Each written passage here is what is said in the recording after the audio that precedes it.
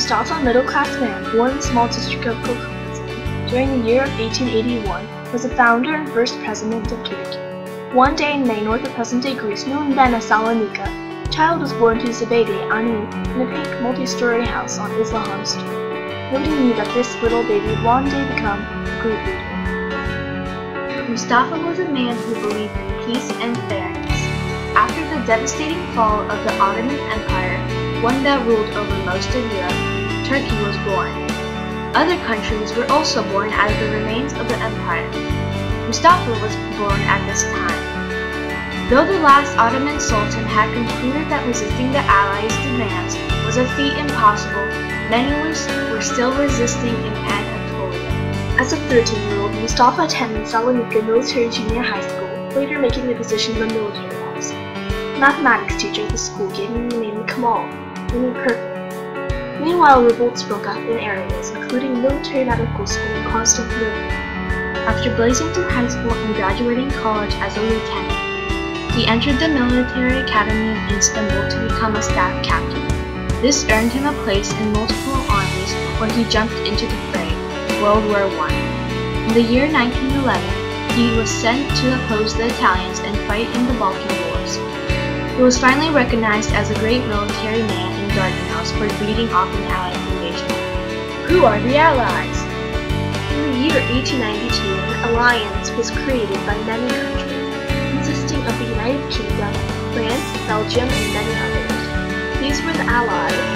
The conflict between them and their enemies began with Germany and the United States, the US getting angry at Germany. Then sides were taken. Russia, Serbia, and others siding with the Allies of Austria-Hungary, the Ottoman Empire, and Bulgaria siding with the Central Powers. So started the war. A treaty was sent in response to the devastation that the Allies blamed on Germany. The treaty was meant to punish Turkey, and it did. This was the Treaty of Versailles. The treaty took away what little land Turkey had in its possession and gave it under control to other countries like Britain and France. The little that remained of this poor country was overrun with people from the Allied countries. Yet even the cruelty of the treaty couldn't faze some of the original Turks, and they began their rebellion to change the treaty in 1921. After the win in Tripoli against the Italians, the First Balkan War began. Greece, Bulgaria, Serbia, and Montenegro opposed the Ottoman Empire, causing large losses for the Turks. Ataturk moved to Istanbul as the Greeks took over his birthplace, Salonika. The Ottoman Empire is struggling with the constant defeats of the Balkan League, but they would never give up what was most important to them, Adrianople. This was the center of their culture. As the forces beat at Adrianople without avail, the Ottoman government agreed to surrender the city. Yet the original Turks would never give up a city so dear to them. In the year 1913, a group of Turks overthrew the government. As the forces pounded at the walls of Adrianople, they staged a trick in the south, draw some soldiers away, and finally win the city. The trick worked, and the Balkan League claimed Adrianople for themselves. In the event of winning the Battle of Dardanelles and getting back 2 provinces, Mustafa made the status of commander and inspector. On May 16, 1919, Mustafa departed for the city of Samsun. The day of May 19, in which he landed in Samsun, is the point at when a national movement was made for the Turkish youth. That same year, he dropped his place in the army and brought up the position of chairman in 2 congresses. Even though in the middle of a war, Mustafa traveled to Ankara to create the first Turkish Grand National Assembly or Parliament. The Sultan of the Ottoman Empire, who was settled in the Istanbul government, was not pleased with the change, for their goals for Turkey were completely different from the parliaments. Later, the Grand National Assembly gave permission to Mustafa to take away the Sultanate, and the old Sultan left Turkey. By winning against the Greeks, the Turkish people finally got the peace settlement that was indicted upon them changed. The new treaty was named the Treaty of Lausanne. This treaty gave back land to the Turkish people, allowing them the independence that they so long fought for. This marked the end of the Turkish Revolution. On October 29th, Turkey was declared a republic, and Mustafa was unanimously elected. Ataturk spent the time before his death working on improving Turkey from its heart. He installed 2 societies, the Turkish Historical Society and the Turkish Linguistic Society. His interest in women's rights led him to create a reform on women's rights, granting them simple but important rights, like the right to vote on elections and be in office. The Grand National Assembly, near the end of his life, passed a law that awarded Mustafa with the surname Ataturk, meaning father of Turkey. All the Reverend years to come, Mustafa Kemal Ataturk took his last breath on November the 10th. It was a shock to everyone, and the people of Turkey and the world were devastated. A great leader had just passed away. The funeral was held in the city of Ankara, where representatives from the states came to grant Mustafa one last farewell. His remains were finally taken and buried in Anıtkabir, Ataturk's mausoleum. According to a decision by the United Nations, Mustafa is the only statesman in the world who was commemorated by the other leaders from other countries. Throughout the years, leaders from other countries have delivered speeches to give their respects to him.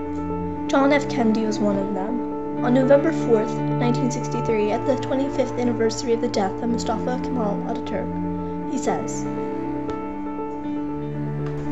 I am honored to join in commemorating the 25th anniversary of the death of Kemal Ataturk. The name of Ataturk brings to mind the historic accomplishments of one of the great men of this century. His inspired leadership of the Turkish people, his perceptive understanding of the modern world, and his boldness as a military leader. It is to the credit of Ataturk and the Turkish people that a free Turkey grew out of a collapsing empire, and that the new Turkey has proudly proclaimed and maintained its independence ever since. Certainly there is no more successful example of national self-reliance than the birth of the Turkish Republic and the profound changes initiated since then by Turkey and Ataturk. Ataturk was deeply interested in the friendly relations that have traditionally existed between Turkey and the United States. He noted our democratic governments and once said prophetically, "We are friends now, and we will be much closer friends in the future."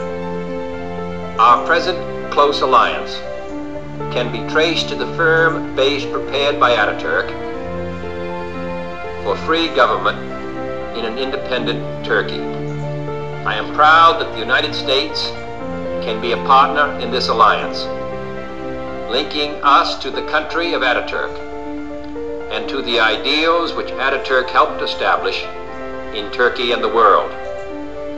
I salute this great man on the anniversary of his death. People still remember Ataturk to this day, whether they had been alive at his time or had stories of him passed down. In the event of his death, multiple memorials were raised to honor Mustafa. In Turkey, the Incirlik Air Base invites Turkish and U.S. airmen to honor Ataturk at the Ataturk Memorial Day ceremony. Commemorative ceremonies and programs are held throughout the country the dates of November 10th through 17th. Only a few number of great leaders in this world were able to achieve goals in the social, political, economic, legal, cultural, and educational areas in a short period of time. Those who lie in wait of recognition of those who have passed away with a call to the future of remembrance, those were the people stood for what was right. Even though he didn't live on, his legacy shone just as bright as he could have. He causes the people of the modern time to look back for a moment and celebrate what he was and is, a leader of our past, present, and future.